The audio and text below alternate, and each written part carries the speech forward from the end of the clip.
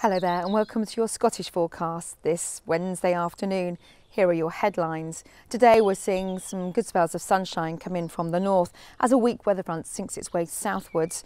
So through the rest of today you can see where the cloud is. It's break up at times, allowing some brighter skies. Certainly though it's going to feel cooler. We've had an air mass change and a bit of a brisk breeze coming in from the north. And that's why temperatures will struggle a little bit despite the sunshine. In fact, overnight tonight, with some clearer skies, we will see temperatures fall very quickly.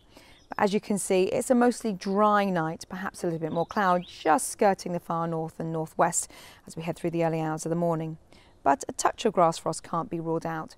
And that leads into a chilly start to Thursday, but it will be brighter than the last few days, and what that means, we will see more in the way of sunshine and temperatures will be slightly higher. You'll notice the difference if you're stepping out through the afternoon. It is going to feel warmer.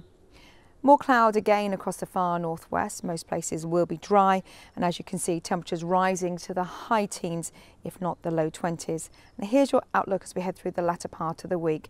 Again, a little rain across the far northwest. Elsewhere, it's fine and dry. I'll see you later.